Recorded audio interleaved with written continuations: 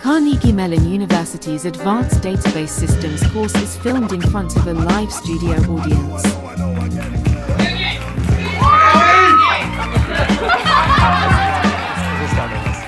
a lot to discuss. All right, so last class we were discussing BigQuery and Dremel, that system architecture, and as I said, the Dremel work served as a foundation or a blueprint for how people build a lot of modern overlap systems. Now, not everyone's going to have bits and pieces that Dremel has, and there certainly has been extensions to the overall architecture used in other systems, but at a high level, that's the approach of when people say you're building a modern overlap or lakehouse system. And when we see Snowflake next week, and certainly Spark today, it's going to look very similar, some bits and pieces. So to just understand the Databricks Photon paper that you guys read, we want to sort of first talk about the history of how sort of Spark came about and what led them to building the accelerator the way that they did. So again, if you flash back to maybe like late 2000s, when MapReduce was taking off, at the same time there was this project called Spark at a UC Berkeley where they were trying to build a better version of the sort of MapReduce Hadoop model. And some parts are very similar, like separating compute and storage. The way HDFS Hadoop had HDFS and then the extra executor nodes. But then they also had support to do sort of iterative algorithms in a way that you couldn't do very easily in Hadoop that allowed you to take multiple passes on the same data set within your program. So when they wrote Spark, they wrote it in Scala because that was the hot thing. That was the language everyone was most excited about around this time, 2010. Now it's obviously Rust. Right before that, it was Go. Before Go, it was Scala. Python's sort of always been there. Right. So because Spark is written in Scala, that means they're going to run on the JVM. Now, from pretty much all the papers we've talked about this entire semester, most of them are written in C++. Right? Rust is becoming more common now, but it's been C++ is the main thing we've been focused on. But there's still a lot of database systems that are out there that are going to be written in Java, mostly because they come around from the late 2000s, early 2010s. And we've avoided sort of implementation discussions about the programming languages using these systems. But for today's paper, as you guys read about, like because Spark is really written in Java or Scala running the JVM, right? That matters, and that's going to restrain what they can do in their implementation. So the first version of Spark that came out only supported this really low-level API based on these sort of RDDs or resilient distributed data structures. Think of this like it's the output of a sort of some task computation was put in this RDD wrapper. Later on, they added support for the data frame API for even higher level abstraction and programming language. And this is sort of, I think, when Spark really started taking off. So now instead of running your pandas programs or accessing data frames in Python, you can run this now in Spark and go distribute it. But again, but at this point, again, the early version, first version of Spark didn't support SQL. It was all these other programming languages. So once you start having some kind of computational framework that can process large amounts of data, become popular, people are going to start asking for SQL, right? And that's what people wanted in Spark. So the stopgap for the first sort of support within Spark was this thing called Shark, and is where they forked Facebook's Hive middleware that took SQL queries and converted them to MapReduce jobs. They forked that and then took SQL queries and then converted it into Spark programs, right, using the Spark API, right?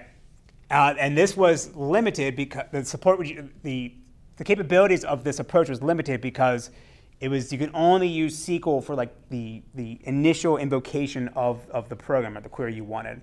So it wasn't like you couldn't intermix like Python code or the Spark API code with SQL in different parts. Like you couldn't take the output of a SQL query, feed that into a Scala program, but then took the output of that and then feed that all within the same program into SQL.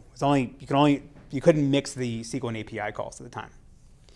The other challenge that they faced too was that Shark was based on Hive, and the Hive query optimizer was really designed for picking the best query plan to generate MapReduce jobs. And so they had to try to contort it to make it work in Spark, but Spark had a more expressive API. You could do more things in your program than you could in just MapReduce, because MapReduce only exposed two functions, map and reduce. And so the queries that they were generating through Shark were not as efficient as one could build if written by hand, because Hive's optimizer just wasn't aware, didn't know about the other things it could do with Spark programs. Right. So again, this was a stopgap solution, and the initial approach to add SQL support in Spark. And I think I mentioned last class also as well. Like, there was this other system called Impala that came out of Cloudera, and Cloudera was actually the one shipping the most Spark in the early days, right? Because people were asking for it. It was part of like the sort of Cloudera distribution you would get. But then when people started asking for SQL support in Spark, Cloudera wouldn't provide them Shark, because they wanted the people to use Cloudera or use Impala instead, because they made money on that, right? So even though this was available again as a sort of add-on to Spark, it wasn't available in Cloudera's Cloudera's distribution of it.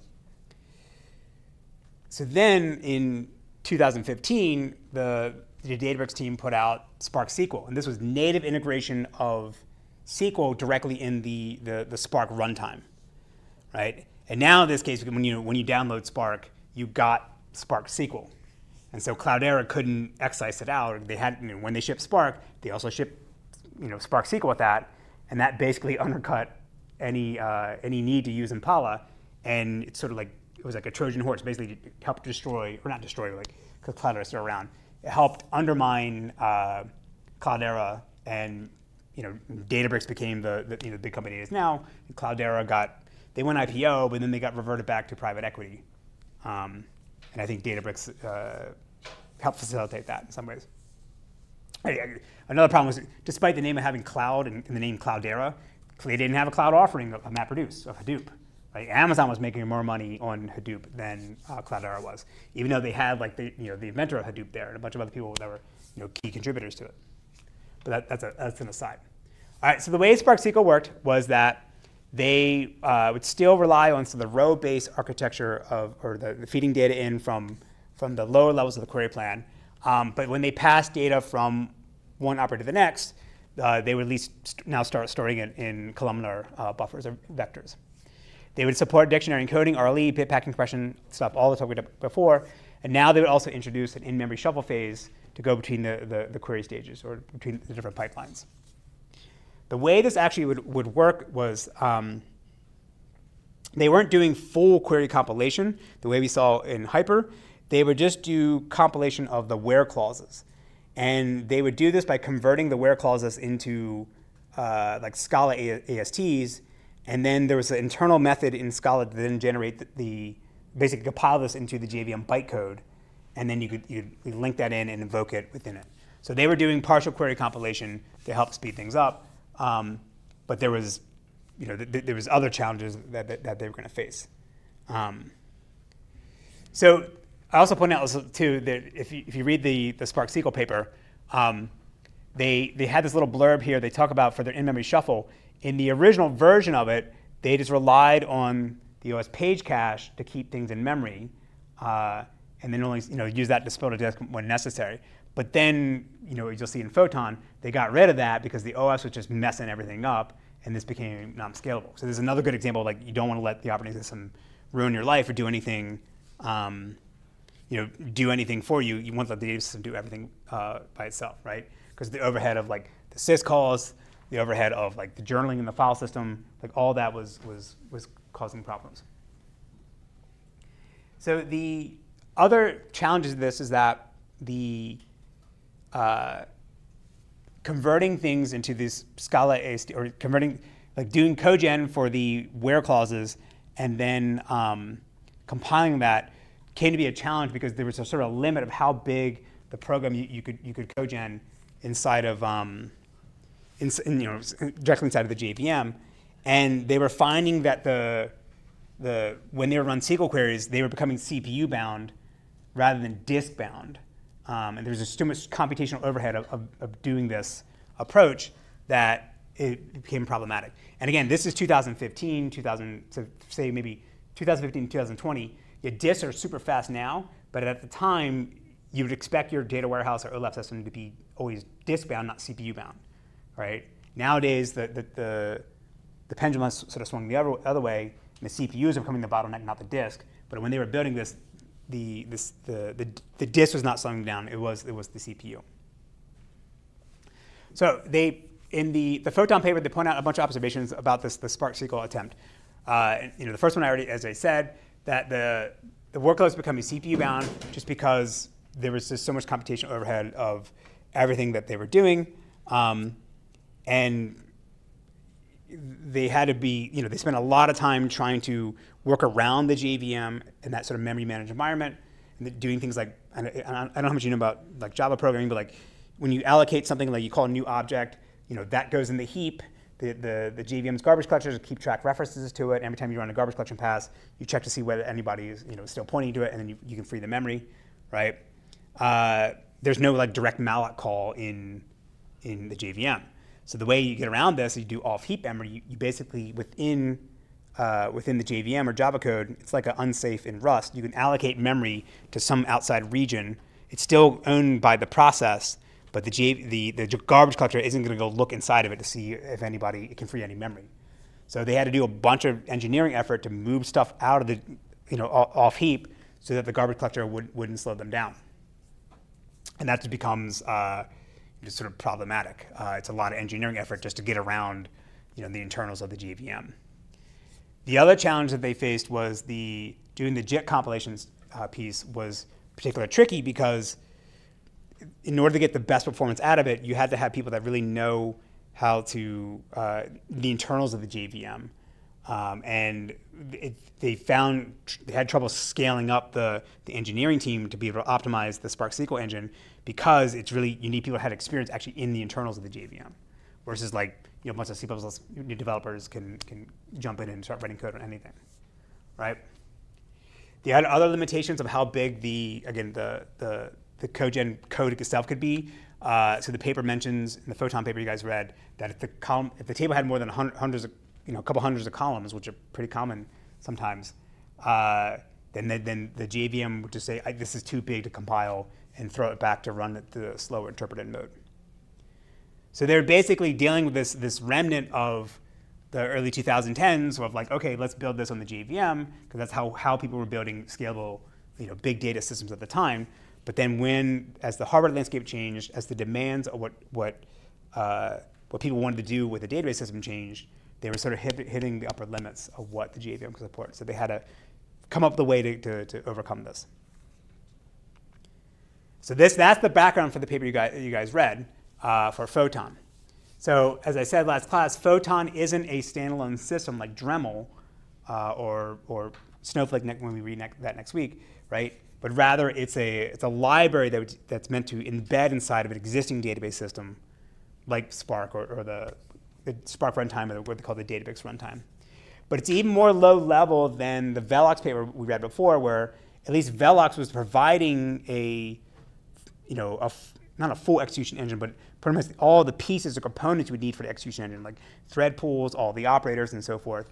Photon is even smaller than that. It's really individual, what they call kernels or tasks or operators that you can then put in at a really fine grain within the query plan itself.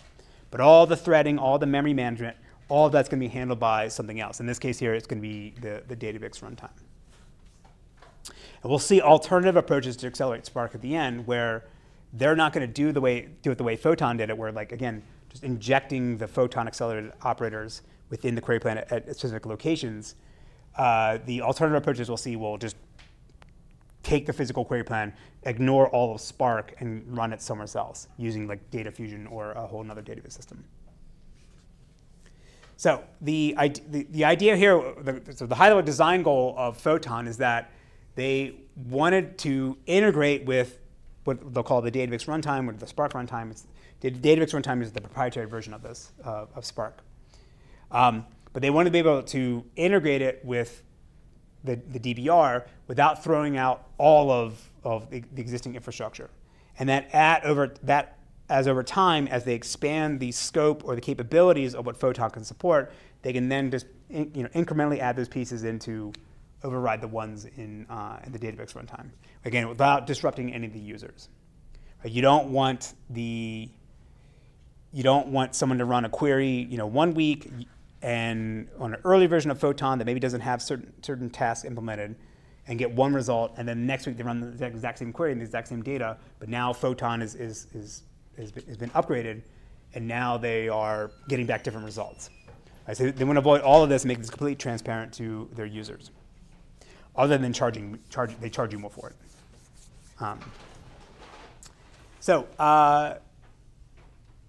Right, so they want to support all of the semantics and capabilities of the earlier SQL engine and the data frame API, but again, without having any changes in actual results or high-level behaviors. And then they also want to be able to handle the legacy artifact that the Spark runtime is going to be handing out individual rows one at a time and convert it to a column-oriented or vector-oriented implementation to speed things up. Right? And so the basic way it's going to work is that queries are going to, some portion of a query will be able to run in Photon, but if we recognize that what the query actually wants to do, we don't have a Photon accelerated implementation of that task or operator, then we just fall back to the slow path of the original Spark runtime. So we'll talk about in a second how they're going to do this, but the way you do this in the JVM is using what's called the JNI, or Java Native Interface. It basically allows you to have Java code then invoke C++ code. Like the thread that's running the JVM now goes down to your C++ code and can do whatever it wants. And the paper, they talk about the overhead of making that JNI call was roughly about the same as doing a virtual function lookup in C++. I think it's like 23 to 25 nanoseconds per call. It's not free, right? But it's not like, because we're just being passed around memory buffers or memory pointers in the same process. It's not like we had to copy things from one process to the next. So for the paper you guys read, what's super awesome about it, at least for me as a professor that I like, is that when you look at the author list, there's a lot of CMU people here, right? So Prashant Menon was my number one PhD student that actually worked on code-gen query compilation stuff. So he worked on this system. Utkarsh and Arvind, they were master students here. They took 721, the same class you guys took here. And they went off to Databricks. Ryan Johnson did his PhD at CMU. I think he graduated in 2010, so before I showed up. But I'm pretty sure he took 721 and TA'd it like 2006, the earlier version of it. And there's a bunch of other people in the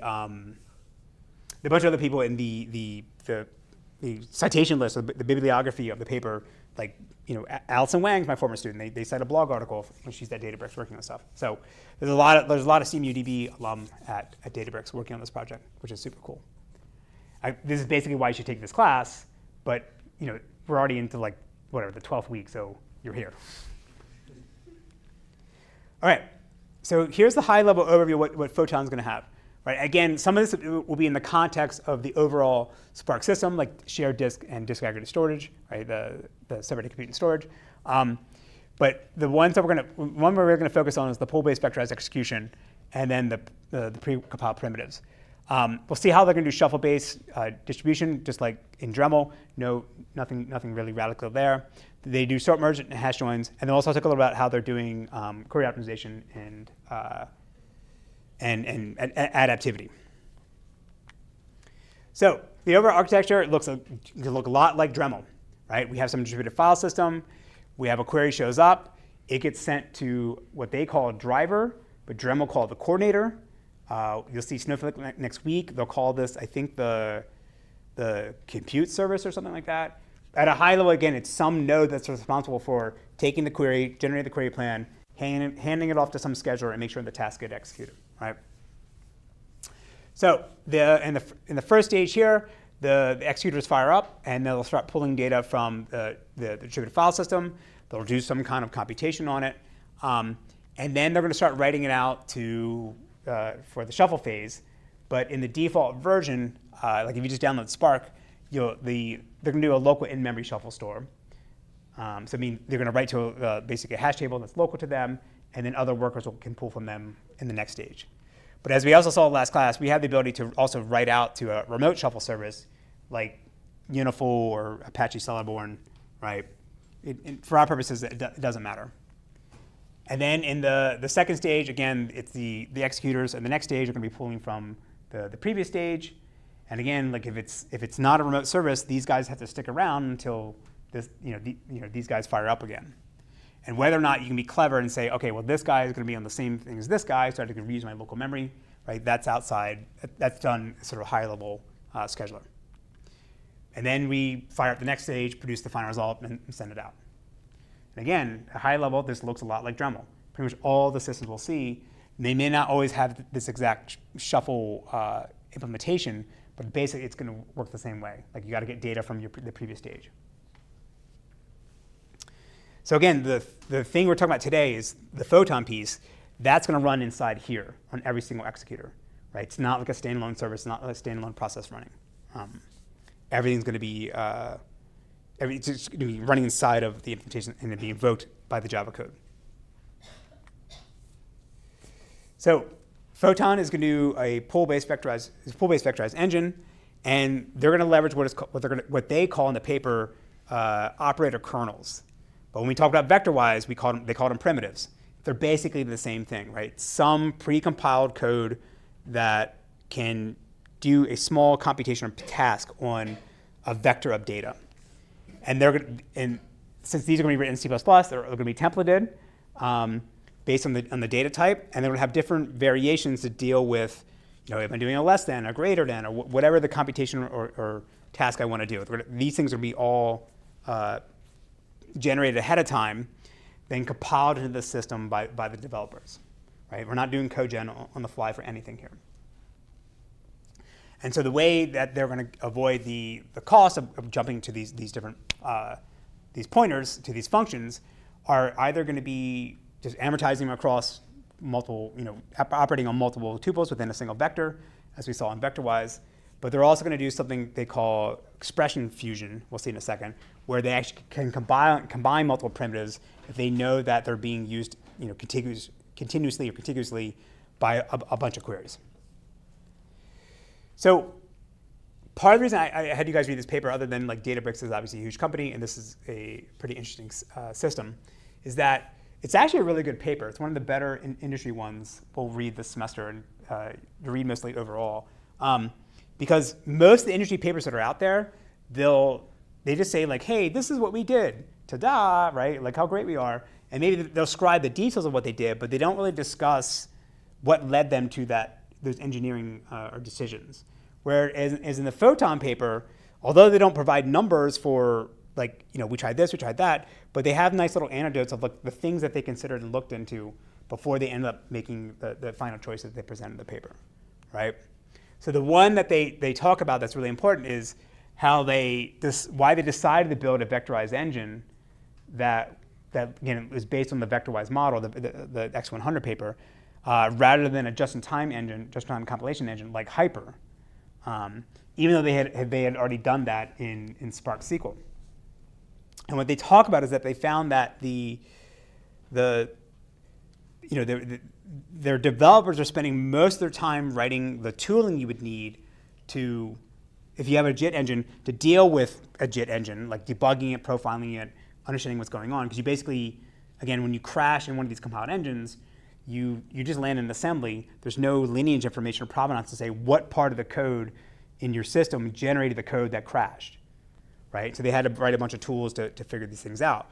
Whereas if you go with the precompiled, primitive approach with, based on vector-wise, then at first the engine may not be as fast as the cogen system, but like you can just iterate it over and over again, and more people can work on the project without having specialized training, and you can get nearly the same performance, and sometimes beyond what you could get in a hyper-style vectorized engine. So that little tidbit in the paper I thought was really interesting, and I agree with them at this point. Having gone through the experience of building a hyper-style compilation engine here at CMU, I wouldn't do it again because, although the students you guys here in 721 are super smart, there wasn't a small number of students that actually could work on it. Even I struggled with it because it was like when you crash, you land them in assembly. Or we try to build an interpreter to help us walk through the opcodes and understand, debug programs. But what are we doing? We're building an interpreter. We're building debugging tools rather than just writing the code to make the system go fast. Right? So again, that piece of the paper I thought was really important. And if I was building a new system today, I wouldn't have to deal with the JVM because you shouldn't use the JVM to build a new system. But everything else they talk about, I think, is still relevant, still important. The paper also mentions that the auto-vectorization works pretty well because most of their primitives are pretty small. But when necessary, they do write some intrinsics just to sort of force it to use SIMD in the right places. So all their operators are going to support this the getNext function that's going to produce some column batch. And they're going to choose to keep track of what tuples are relevant or still active as they move up in the query plan using a position list. Remember, we talked about this before. I think we talked about when we talked about Velox in the execution engine at the beginning of the semester. Position list is just a vector that keeps track of what offsets are still valid in your batch of vectors as you're passing along, right? Because some may get filtered out, and then rather than compacting the vector, you just pass along the dead tuples, but you need to keep track of which ones are still active, right? So this is just literally an offset within the batch of columns that you're looking at. And recall that the alternative approach was to maintain a bitmap of active rows, and it's just a 0 to say whether it's active or not at a given offset. And so the paper talks about how they considered both approaches, but that they found that the position list just was, except for the extreme examples where like you're passing along all the tuples, that this is preferable and this performed better than the bitmap. And then if you follow this citation here in the paper, it says recent work confirms our conclusions. That's our paper, right? That we wrote here by Amadou, who was a 721 student. He's now a PhD student at MIT, with Todd Mowry and some other people Wan, Lin, and Matt, right? And so this is Amadou's master's thesis. He basically did a brute force search of just trying out all different combinations of position vectors versus the bitmap under different workloads or different combinations or different hardware using SIMD and not SIMD, and he found out the position list is better overall. So this is an artifact of 721, which is cool. All right, so as I said before, they're not going to be doing the hyperstyle code generation query compilation. It also means they're not going to do the hyperstyle operator fusion, where you have multiple operators in your pipeline and you combine them together. So they're going to do this for two reasons. One, obviously, they're not doing compilation because they want to use primitives, precompiled primitives, because it's easier for engineering. But another interesting thing they talk about, which I had not considered before reading this, is that in order to make it understandable for their users, like debugging information and profiling information that they have to show them, like here's why your query ran for this amount of time. If you do the hyperstyle operator fusion, it's very hard to convey to the user like what actually, why their query might be running slow, or where they're spending most of their time.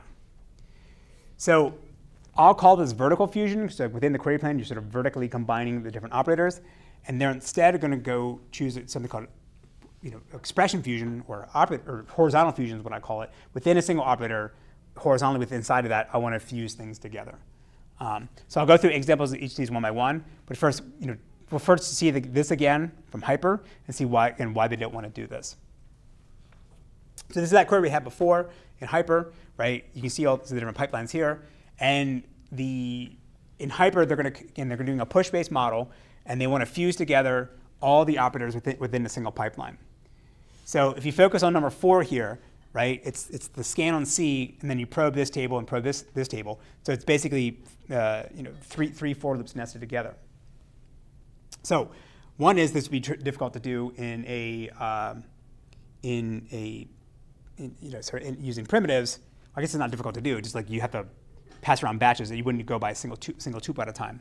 But now if you have to tell a user, like, here's the query plan operator that took the most time within your query plan, you can't show them a bunch of these for loops because they're not going to know what any of this is. Because all they know is I wrote some SQL query, here's a query plan that looks like the query plan in every other system, and now I need a way to excise out exactly like how much time I spent in one for loop versus another to map them back to the different operators.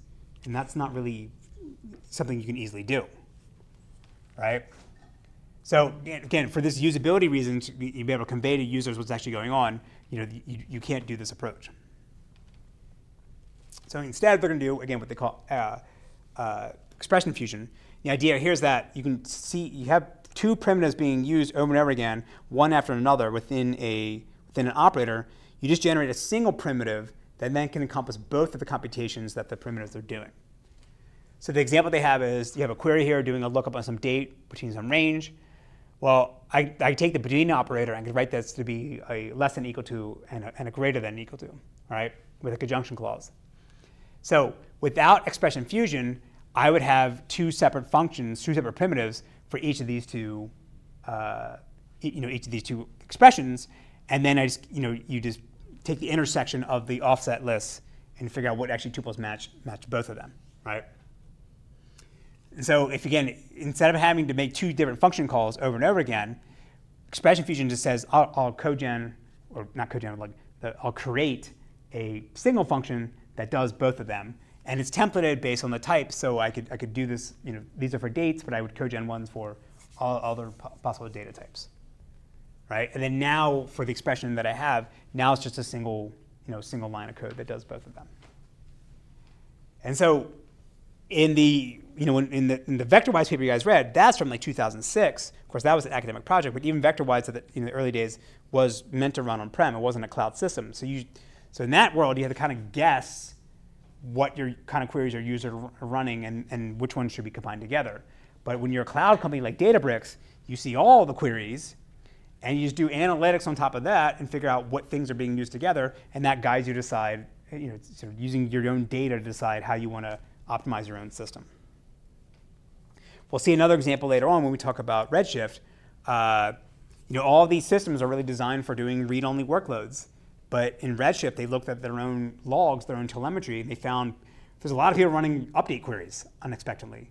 So they spent a lot of time making the update queries go fast, and they wouldn't have not been able to, known to do that unless they looked at their own data. So these database systems, as a service providers, are in a unique position that is much different than how people have built systems, database systems over decades, because now they know exactly what queries that people are running, and can decide how to optimize things. Again, rather than guessing or having worst case scenario having to talk to people, which is always the worst. All right, so the next interesting thing that they're going to do with Photon is how they want to manage memory. So Spark already has a memory manager, already has memory pools, and because again Photon is not a standalone system, you got to run it inside of Spark. You just don't want to malloc anywhere inside of the C++ code. Because, again, thinking about trying to run this as a service for users, you need a way to keep track of who's using the memory, right? And so rather than rewriting a C++ memory manager and have that run alongside the Java one, you just rely on the existing memory management, the Java-based memory manager. It can basically allocate blocks of memory. You can keep track of it as if it was any other memory in the JVM, and then hand those pointers off to the C++ code to be able to use that. So they're going to rely on all that, the memory manager in Java, and they get the reporting and all the infrastructure you need to keep profiling and other stuff for free. The interesting thing that they do, though, is, and I like this paper because, again, none of the other papers are going to talk about this, because, again, they're running in the lakehouse environment. They're running on files that they've potentially never seen before. They don't have accurate statistics. So they need a way to be more adaptive and dynamic to deal with certain operators needing more memory than maybe they originally expected. And so the way they do this is that rather than having every operator implement the capability to spill memory to disk on its own, they instead have when you need memory, or you're running out of memory, the operator just goes and asks for more. And now it's up for the memory manager hanging up in Java to figure out how to give you that memory to avoid the query from failing and who to take the memory from. So what they do is they basically get a list of all the currently running tasks, how much memory they've allocated. They find the one that has the least amount of memory that can satisfy the request for this query that's running, and then they tell it to release it and get the memory back so they can hand it to another operator. So all the operator implementations have to have support for spilling to disk and sort of pausing and coming back and fetching things from disk as needed. And then that way everything is sort of seamlessly integrates and not worrying about running out of memory or keeping track of memory in different locations. And again, we have to do this, and we'll see the other ways to handle this. We have to do this because we don't know how much memory, how many tuples may be coming out of one operator because we don't know the selectivity of any of the filters that may be running on it. Okay, so the paper you guys, in the Photon paper itself you guys read, they didn't really talk about query optimization, other than maybe this last one here. But there is a earlier paper, in the Spark SQL paper, they talk about their query optimizer, this thing called Catalyst, and then we had them come give a talk with us a few years ago to describe what they're actually doing. So I want to talk a little bit about what Catalyst does, both in the context of Spark, and then originally for Spark SQL, but then I'll talk about what they specifically added to Catalyst to work with something like Photon. So again, because they don't have a robust cost model, they have to be very adaptive and make the best of a situation where they don't have accurate statistics about what the query is actually going to do. We'll see in a second how they're going to handle this or try to improve their lot by using something like Delta Lake, so they can see the data when it actually arrives and collect statistics on that. But again, in the worst case scenario, if you're accessing a bunch of files on S3 you've never seen before, you have to handle that. So it's a cascades optimizer where they're going to have predefined stages that are sort of handwritten or crafted by the engineers, similar to what we saw in SQL Server, where you sort of run from one stage to the next and do the transformations as needed. And so, as expected, they're going to have logical transformations, logical physical transformations. But what is unique about Catalyst compared to like the textbook definition of cascades is they're also going to put physical to physical transformations. And this is where they're going to inject the Photon logic, because they have a physical plan that's generated by the previous stage, and that could just run in Spark SQL as is. But then they go back and do another pass and say, okay, where can I inject the Photon operators as needed? So SQL Server does something sort of similar to this, which we didn't really talk about, where it'll run through the regular Cascades optimizer, generate a physical plan, and then sum the engines that beyond just SQL Server or different variations of it that support distributed queries can then do another pass where they convert the physical plan to inject like distributed operations. So they'll convert a single node physical plan to a distributed physical plan. And they'll do that in this extra last step here. So again, there's nothing really different for these first two stages here. This is the one that's relevant to Photon. So the way they're going to do this is that they're going to do a additional pass over the query plan, but rather than do the normal cascades top down, they're actually going to go bottom up, and they're going to convert it to a Photon specific physical plan. And the idea here is that you want to identify which operators that are in the original physical plan that would normally run in Spark SQL can be replaced with the Photon-specific operators. But now we need to make sure that not only are we going to have a lower cost, but part of that cost calculation is going to be reducing the number of times we switch back and forth between JVM and C++. And so if you're going from the bottom to the top, there's most of the times in most queries, there's more data being passed from one operator to the next at the bottom. So you start down there, try to get into the Photon engine as much as possible, and avoid weird transitions of like halfway through going back to C++ and then coming back to the JVM. You want to try to have the longest stride going up of just being entirely in C++. And so this happens during query optimization before you do any execution. Because again, at this point, you know that the system knows that I have these operators that are written in Photon, and I can replace the Spark SQL ones with those. This is not something you need to figure out at runtime. So this is an example from the paper or another talk. So this is, say, the original plan here, something real simple: scan a file, filter, shuffle, and then produce some output. So you'll start from the bottom and top. Say the file scan, for whatever reason, that's still in Java. And then you know that you can replace the shuffle and the filter steps with the Photon implementations. So at this side, we're running in Java. So we use JNI to invoke down into C++. And then they have some landing area that they call an adapter. And that's responsible for converting things from the row store that's coming in the Java world into the column store. And then you do all these vectorized processing up through Photon on this. And then when you got to go back out to Java, they have this transition stage, or transition operator, that's responsible for converting the data back into the form that's expected by the Java code. So these adapters and transitions, these are, they're not horribly expensive, but like you're basically pivoting and copying and moving data around. So you want to avoid having to do this as much as possible. So this is all the Java stuff, and this is all the SQL stuff. So again, they take this physical plan, they take a pass through it, and decide where can they inject the Photon-specific capabilities. All right, so the paper also talks about how the two styles of adaptivity that they have, and they refer to them as sort of macro and micro, which is their terms.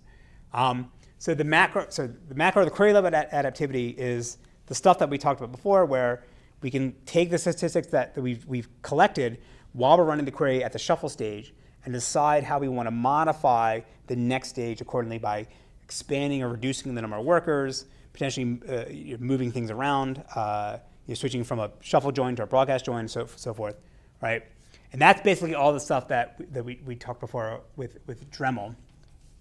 But then they have this other style of batch level adaptivity where within an operator, like as we're actually running the query plan itself, we can decide within a single tuple batch or a vector, like, do we want to change what implementation of that operator we want to use based on the data that we're seeing, right? And this is something that Photon just does for you automatically on the inside while it's running. This is not something that like the query optimizer has to be aware of.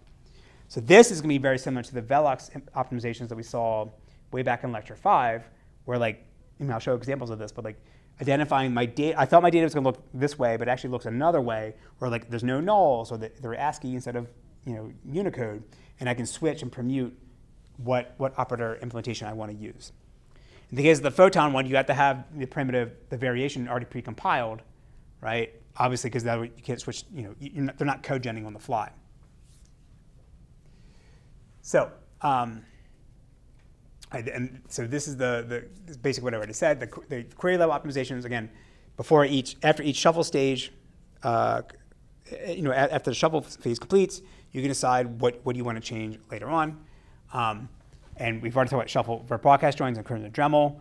For optimizing skew joins, the idea here is that you recognize that the data doesn't, it has a different distribution, and you can change the number of executors you would have maybe for one side versus another. And then they're also going to be able to handle overflowing partitions, but they're going to do something slightly different than we saw in the Dremel case. Remember, the Dremel case was you recognize that a partition starts filling up, and then you stop and you do another round of recursive partitioning, and you start writing tuples to other partitions instead of overflowing it. They're going to do something slightly different. I'll show on the next slide. And again, all this is because in the lakehouse environment, we don't have any real statistics. So the way they're going to do overflowing partitions is that they actually can't expand the number of partitions. And I don't know whether there's something fundamental about Spark, why you can't do this, or this is just this is a design choice of why they went down this path. But to avoid a problem of a partition running out of memory or running out of space, they just allocate a lot of partitions, more than you actually think you would actually possibly need, right? So say my worker is filling up the partitions, and then I have these 3 partitions that are underutilized, right? Because I've allocated so many of them. So what they'll do is they'll recognize before the partition phase completes that these 3 are underutilized, and they make a new partition, and they have these guys just write their data into it, and then just carry over the 2 other ones. And then and then just blow the memory away from the previous partitions, 3 and 4, right? So it's sort of like achieving the same thing as Dremel did, but like taking from a different approach. Like Dremel is adding partitions dynamically on the fly. Spark is actually taking partitions away. So the end result is still the same. It's just they're doing this in a slightly different manner. I don't know whether one is better than another, right? Because at the end of the day, you still have to have an extra step to move data into the new partitions, right? In the Dremel case, you had that redistributed operator you had to run after you've done the recursive partitioning. In this case here, you got to funnel these guys into the new one afterwards. So there's no free lunch. It's not like one is entirely better than another. I think that there's some aspect of, again, the Spark engineering, the Spark runtime that requires them to do it this way, rather than take them away later on.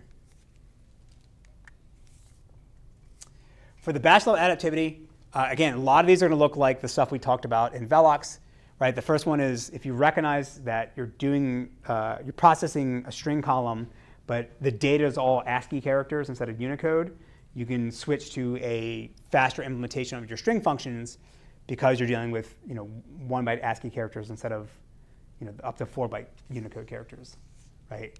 There's more variability in Unicode, and so that means more branch predictions in the CPU. So if you have the sort of fast version, you just use that.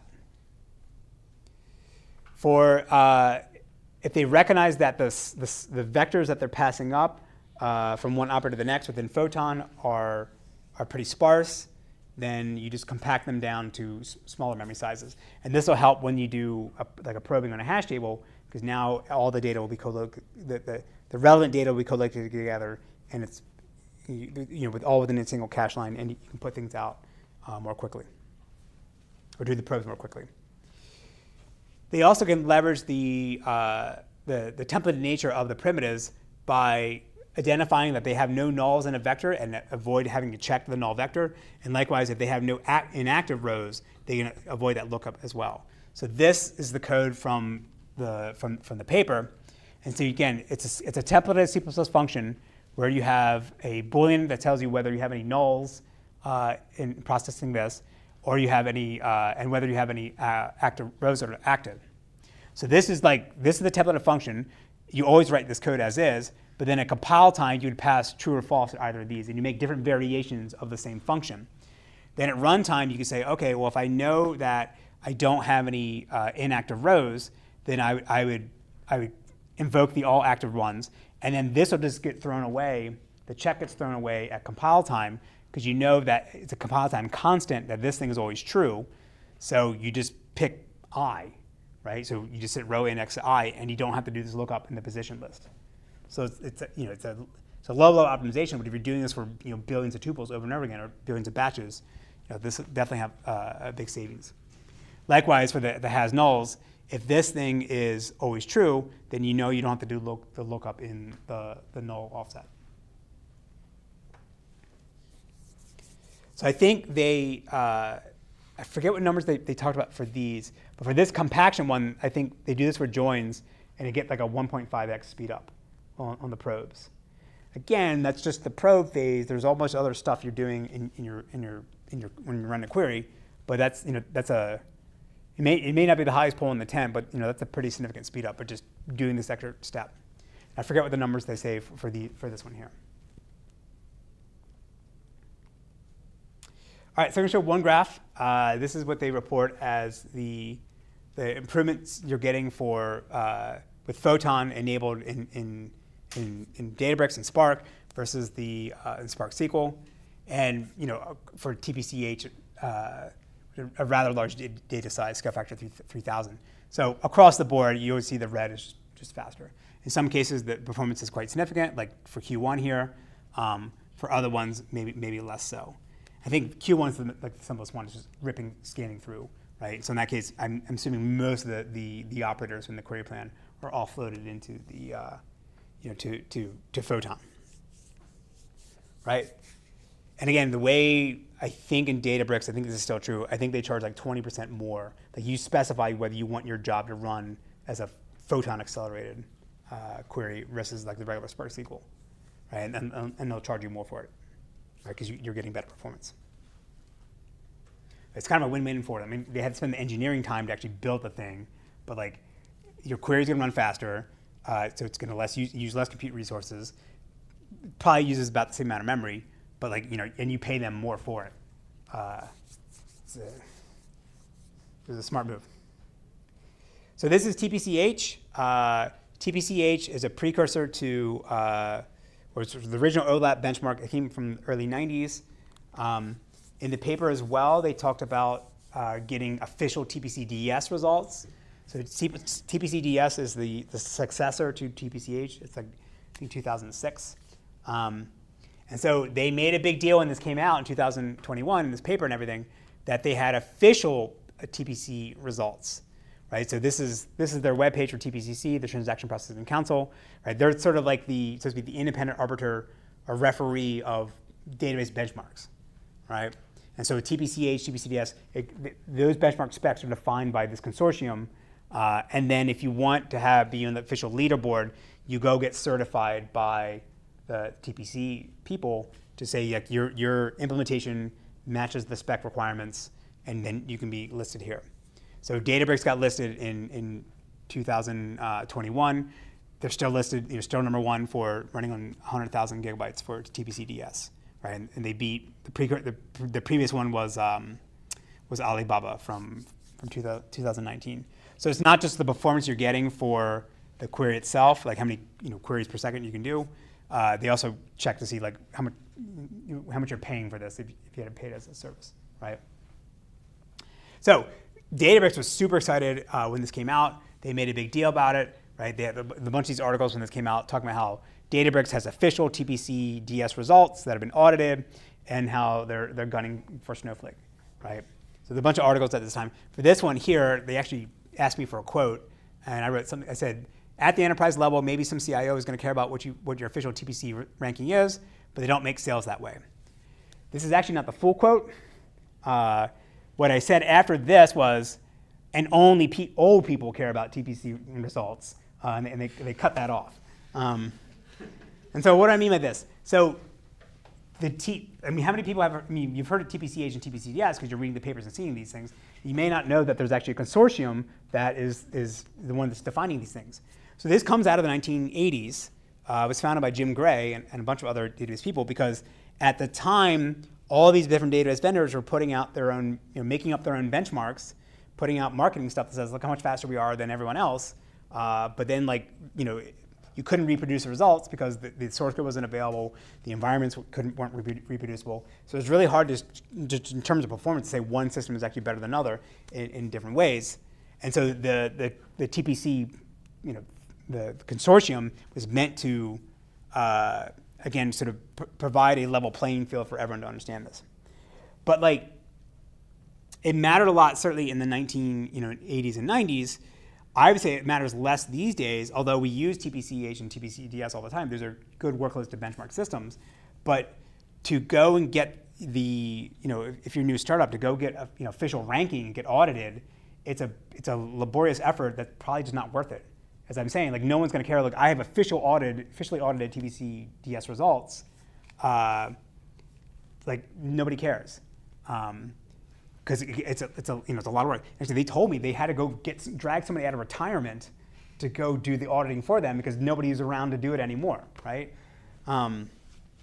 So there's another website, ClickHouse has this thing called ClickBench. I can show that next class. I'm not saying the benchmarks themselves are worthless. I'm saying going through the effort to get officially audited is probably doesn't mean as much as it used to anymore. And certainly now with all these cloud database systems, as we'll see next class when we talk about Snowflake, it's getting being able to do apples to apples comparison from one system to the next is hard to do because there's just so many different layers to this, to these systems these days. That it's hard to say, am I running on the exact same heart rate I would get from one vendor to the next, right? Because in Snowflake, you don't say, I want to run on this instance size on EC2. You just say, I want this compute capacity. Same thing with Azure and other cloud platforms. So you don't actually really know what hardware you're actually getting. It's sort of hidden from you. So again, I'm not saying that the benchmarks are useless. I'm just saying going down the path that Databricks did to get officially audited, I don't think it was well, they have a ton of money, so they can do this. If you're a new database startup, it's not the best use of your time. Again, we'll cover benchmark wars more next class with Snowflake. Okay, so Photon's proprietary. So Spark is open source, but as I said, the database runtime itself, which includes Photon, is not open source. And so you can only get the acceleration that we're talking about here if you go pay Databricks money for it. But they're not the only game in town to try to accelerate Spark. And so there's a bunch of other accelerators that are open source from various companies that you can then use to get Photon-like improvements. But what's interesting about them is that rather than doing the fine-grained integration that Photon does, where they're replacing individual operators and deciding at runtime when to call into JVM versus into C++ code, as far as I know, all of these systems are just co-opting or taking the entire query plan, ignoring the Spark runtime entirely, and running it on a separate engine. So probably the one that's most popular is not the right word. The one that's probably most well known is Apache Gluten.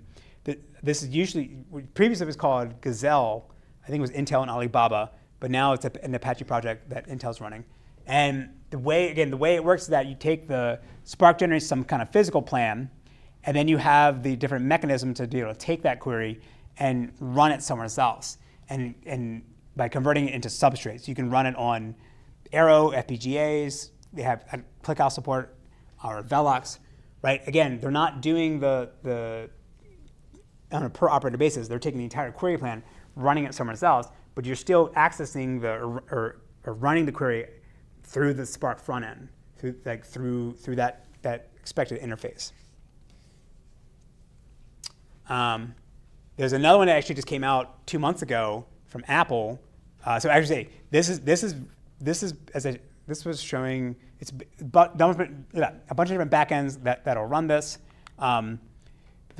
This one from NVIDIA, Rapids is like their CUDA-based library that do data science stuff, right? And it's obviously meant to run their GPUs. Blaze is out of a Chinese company that runs Data Fusion, and this new one here called Comet from Apple that came out two months ago. That's all entirely in Data Fusion. There's been other attempts. Gluten is multi-data systems plus Velox, but Data Fusion seems to be the one that everyone is leaning towards to accelerate Spark these days. And I don't know what. I mean, Databricks is obviously the biggest Spark vendor. I think Azure from Microsoft, I think they're promoting the Rapids one to speed things up. All right, so the last thing I want to talk about is, as I've been saying multiple times, and we'll see throughout from now to the end of the semester, is we don't have statistics because we're running on data lakes, and adaptivity will help for certain things, but ideally, if we have adaptivity plus better statistics, then that's the best world to be in. So what has evolved and come out over the last couple of years, since the first Dremel paper came out, of just like, instead of just assuming that everyone's going to dump their files on S3 and your engine's going to go try to make sense of it later on, the idea is that what if you provide a service or a mechanism to allow people to ingest data into your lakehouse or data lake, and as that data gets ingested, you then can collect statistics about it, keep track of it in your catalog, other than just like, I have these files, here's where they are. Like now you can look at the data and keep track of some statistics, and then you can use that now in your query optimizer for your cost model. So the Photon paper, I think they mentioned the Delta Lake stuff, but this is an open source project, but this is specific to Databricks, where this is it's a standalone service, but it sits in front of S3 and Spark, where you provide a basic interface to send data into your lakehouse. And all it's really doing is just taking your updates, writing them to some log file, and then in the background, there's this compaction process that runs, grabs the log file, converts it into Parquet, and then writes that into back to S3 or whatever your object store is. And then when it does this conversion to Parquet, that's when they compute statistics about what's actually in the file, store that in their catalog, and then now the query optimizer can access it. All right? So no longer are you just, some other service committing a bunch of data and then plopping it down to S3 as a Parquet file. Delta Lake will generate the Parquet file for you, but because it actually has to scan the data and put it into the columnar format of Parquet, that's when they collect statistics. So they're not the first people to do this. It actually, one of the first versions of this was from Cloudera as an extension to Impala, this thing called Kudu. And it was basically the same idea, although I don't think they were writing exactly to Parquet. I think they had their own proprietary format. But same thing. You had this system that could do fast updates into a distributed file system. And they collected statistics about when the data was being ingested. And they would then store that in the catalog and then feed that to the query optimizer that you could then access through Impala. This one, again, I think in Delta Lake, I think you can run SQL queries on it. I know in Hootie and Iceberg you can using other systems. But this one was like a really low level, like get and set interface to do these things. And then if you ever wanted to run SQL, they would tell you to run it on Impala, right? So again, this is 2015, well before Delta Lake came along, as a way to help sell Impala from Cloudera. So again, same way, like I think I already said this. In the same way, Databricks is like the huge company, like database data company now. That was Cloudera 10 years ago. But most of you probably never heard of Cloudera before we started talking about it here, right? Actually, who here has heard of Cloudera before this class? Nobody, right? That was the hottest company, right? They were huge. And so it sort of shows you how quickly things can change in technology. All right, there's other alternatives to this. Apache Hootie came out of, I think it was Uber in 2016. And a lot of this text is basically saying the same thing that I said for Delta Lake and Kudu, right? It's a service where you can ingest data. I think Hootie can support Parquet and ORC files, generating those. But they're going to collect statistics about the data as it arrives, sort it in a catalog, and then expose it through different sources. And so this is actually the diagram they have on their homepage, and it shows you exactly what I've been saying. Like, here's all your front-end stuff. Like, you have these updates coming in from your operational databases upstream for your application. They're feeding into Hootie the updates to the log. It'll write them out to what they call Lakehouse platforms, but this is basically HDFS, S3, whatever the Google Cloud Storage, and so forth. Write to your object store here, and then you update the catalog. I think that's Amazon Glue. I forget what that one is. That's Hive, the Hive catalog, H catalog. You update the metastore, the catalog, by here's what my data looks like, here's the statistics about it, and then you have the various query engines that we've been talking about be able to read from the catalog, figure out what's in there, use the statistics that they generated, and then process the data from that the service has generated. Right, so that's how these things fit into this, right? We've been talking about all the stuff back over here. This is just a way to get the data into the system rather than just writing it directly to the object stores. The next one, again, that we've been talking about that the catalog teams have been working on is Apache Iceberg. This one came out of Netflix in 2017. And again, it's basically the same thing as I just said. You're ingesting data into the system, collecting stats, and exposing it to the query engines.